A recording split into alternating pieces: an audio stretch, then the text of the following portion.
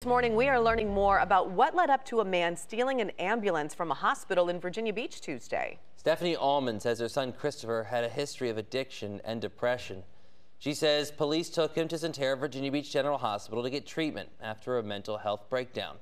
Allman says her son somehow left. That's when Christopher Allman was arrested and charged for stealing that emergency vehicle. Stephanie is frustrated and feels the hospital did not make sure he got the care he needed. Very disheartening considering the fact that the mental health and drug addiction and abuse is so, just everyone's touched by it in some way, shape, or form. And so it's very disheartening when you think you're going to get help and you end up in a much worse situation.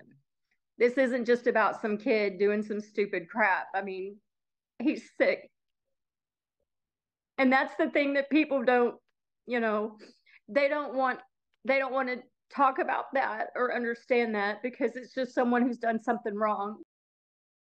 A Sentara spokesperson told us in a statement, without an order from a magistrate or a court and assistance from police, we cannot detain any patient.